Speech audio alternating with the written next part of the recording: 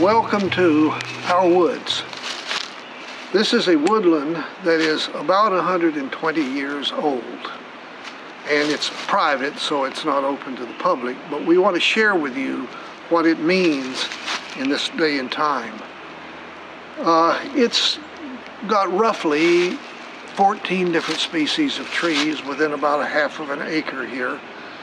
Expand that number to 18 or 19 when you go a couple or 3 acres into the neighbors' properties. But nonetheless, this is moderate diversity in terms of trees. There's probably 3 different shrubs that grow in here. And I don't know how long ago it was, but sometime in the past, certainly past 50 years ago, this actually was the end of a pasture. You can find old barbed wire in the trees stuck, showing the end of the pasture going toward this little brook down here, which is called Broad Brook.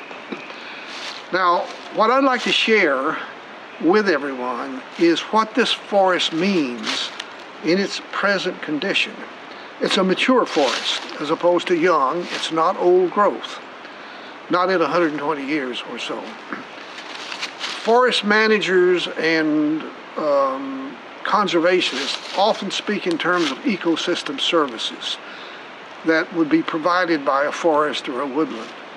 That often translates to wildlife habitat, a big plus. Everybody likes wildlife, so you're thinking of the forest in terms of what species that it supports. It's also important, woodlands, forests, for protecting watershed. That's a big plus. Aesthetics, just having quiet places to walk, the magic of the woodland.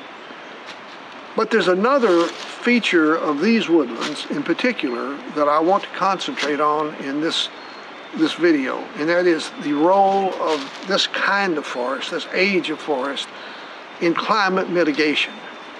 Now, we all hear about the value of forest lands to mitigating global warming. There's a lot of confusion on that topic. You hear a lot of people saying that basically we want as much young forest as we can have, that the younger forests are where the action is, that their rates of sequestration are higher, and therefore the more younger forests we have, the better we will be toward climate mitigation. You have at the other end of the spectrum, some people are saying, well, no, wait a minute, look at the forest. All the carbon is in the older stands of trees that have been left to grow over a period of 150 or maybe 200 or even more years. That's where the carbon is. You don't want to upset that balance by resetting the clock. Then the younger forest advocates will come in and basically say, well, yeah, but the rate of carbon sequestration is so high in young forests that it will make up for any loss in the older forests. Is that true? This, in addition to being our private woodlands, is also my research forest. There's been a lot of confusion about the idea of what young forests do versus middle-aged versus old.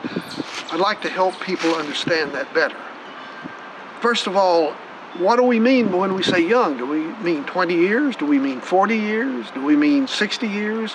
What do we mean when we mean old? As old as a tree can grow? This is a white pine, Pinus strobus. It's again about 120 years old, 125 at the most. It's a research tree. You can see one of my tags on it, and I have a number of tags. I model these trees using high-performance equipment like lasers and other instruments that allow me to actually divide this tree up into sections, figure out the volume of each section, and put the whole tree together. At 50 years, it would have only done 25% of its work in terms of growing, in terms of sequestering carbon. So the big job occurs after those early years. If you're talking about managing, then you certainly aren't talking about carbon sequestration being maximized at those early years. It happens later, and you don't make it as far as the carbon mitigation service by cutting the forest progression off too soon. You let it go, you don't cut it off at 40 or 50 years or any number like that. With that said, I'd like to turn attention here in these mature woods to some of the other species that make this forest especially interesting, at least to me. If you see back here, two trees that have lighter colored bark. These two trees are tulip trees.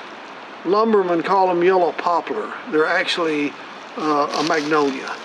But the two back here are mature, and both of them are above 130 feet in height and probably comparably old to this white pine.